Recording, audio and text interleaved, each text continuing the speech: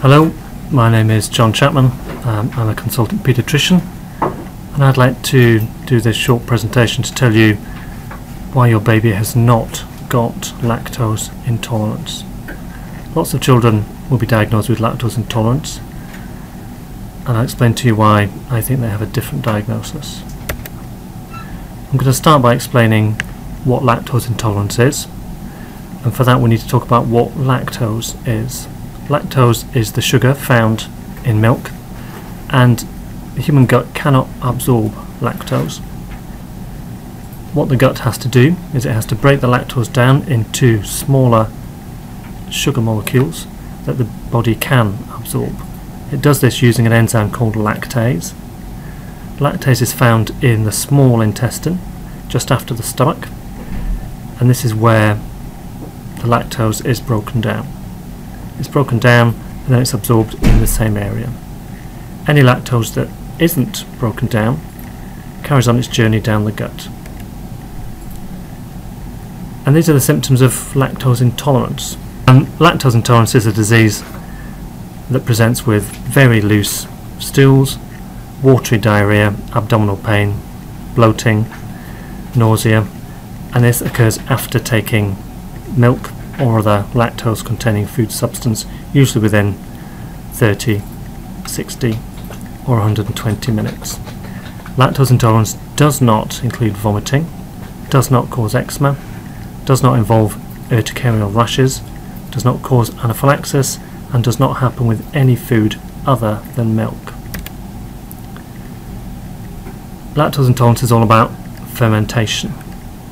The lactose sugar moves through the gut and leaves the small intestine and moves into the large intestine, or colon. The colon is full of microorganisms, bacteria and yeasts, and they love sugar. When they get their hands on lactose sugar, they can break it down, and they break it down not into smaller sugars but into acid breakdown products and gas. So they produce a lot of very watery acid diarrhea with lots and lots of gas. This diarrhea is then propelled through the large intestine very quickly and comes out the bottom as a frothy, explosive, watery diarrhea.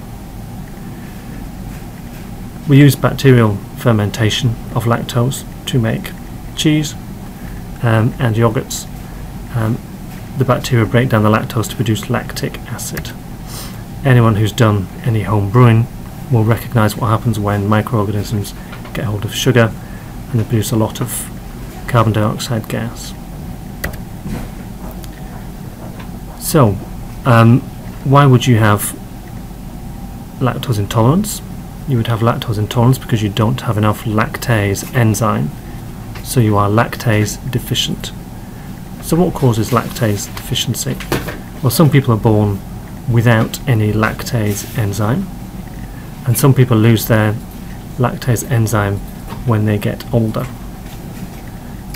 People who have never had a lactase enzyme in their gut are said to have congenital lactase deficiency. More people in the world have primary lactase deficiency, and this is a normal process in most humans. It's only really Caucasian races who hold on to the lactase enzyme.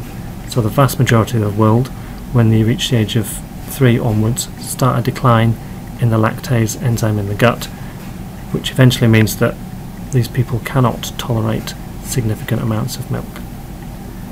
There are other reasons why you would lose your lactase enzyme, because you've had some kind of gut damage or you've had gut surgery. We would call this secondary lactase deficiency. I'll talk more about these. Congenital lactase deficiency obviously happens at birth and occurs in babies.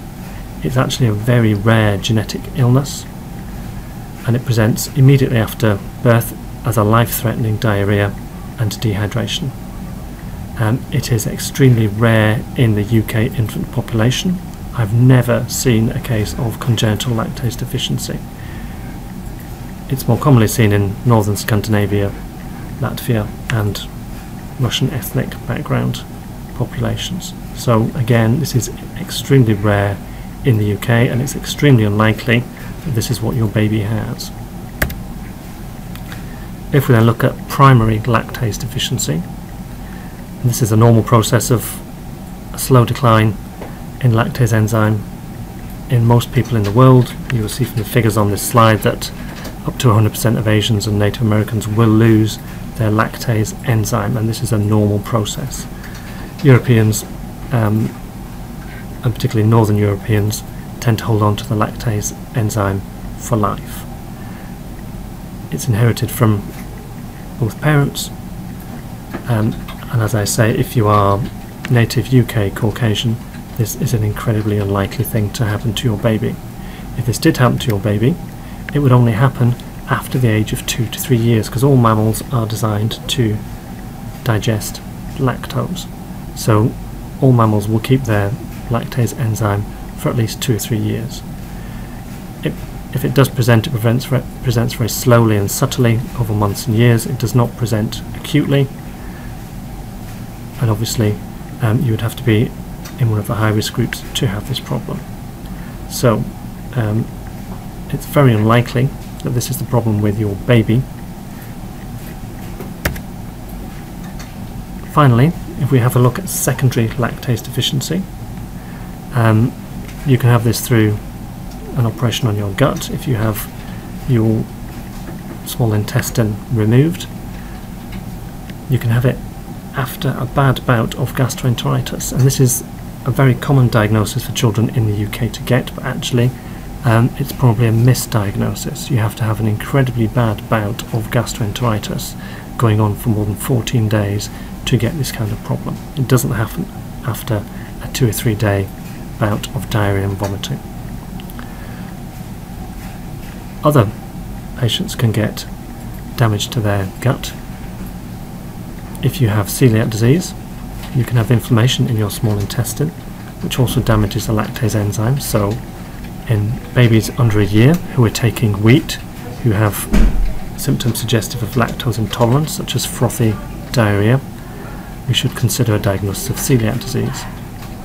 But also, a much more common condition that can cause inflammation in the small intestine is cow's milk protein allergy. Children who have cow's milk protein allergy get inflammation in their gut, and they damage their lactase enzyme, so they become cow's milk protein allergic and secondarily lactose intolerant. You can treat this by treating the cow's milk protein allergy rather than the lactose intolerance. So, to summarise, all forms of lactase deficiency are rare in the UK. You might want to ask yourself why, when you walk down the aisles in the supermarket, you see lots and lots of lactose-free milk. The commonest cause in the UK of lactose intolerance is cow's milk protein allergy. So if your baby has problems with milk and diarrhea, then it's more likely to be cow's milk protein allergic, particularly if it has other signs such as eczema or vomiting. So, if we've got to the end of the slide and you're still wondering whether your baby has lactose intolerance, you need to follow the questions. Are you Northern Scandinavian, Latvian or Russian? If you're not, it's unlikely you have congenital lactase deficiency. Is your child under the age of 2 years, in which case they probably don't have primary lactase deficiency, and actually it's most likely that your child has cow's milk protein allergy, but you do need to consider that there may be celiac disease if they're taking significant amounts of wheat. Thank you for listening.